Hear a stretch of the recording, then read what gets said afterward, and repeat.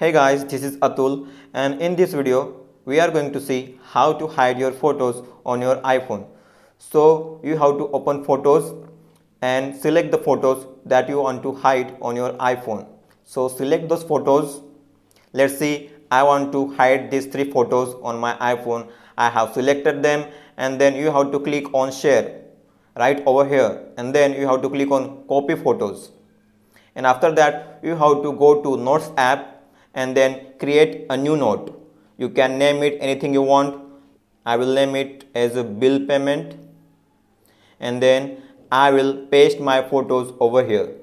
You have to paste your photos over here, and then you have to done. And after that you have to go back, and then you have to swipe left, and there you will see an icon of lock. You have to click on it and your photos will be locked, and you have to use your face ID to open those photos. So your photos have been locked, and if you want to see it back, you have to click on view note. Your face ID will be authorized and you can see your photos.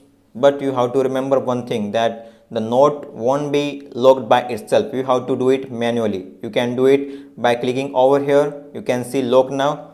You can lock your notes by clicking over here, or you can also lock it back if you clear the note app from recent apps tray. So this is how your notes will be locked by itself.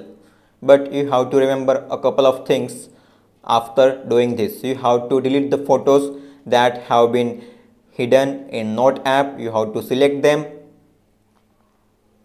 and then delete them, and then you also have to delete it from the recently deleted photos. You have to also delete these photos from here. And now the hidden photos have been deleted from Photos app, and it is only available in Note app. So only you can see it by authorizing your Face ID. So nobody can watch it without your authorization.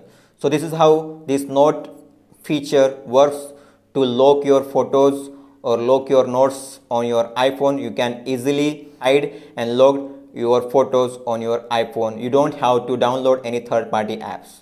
So that's it. If you have any question, you can ask in our comment section. Thank you for watching this video. Have a great day.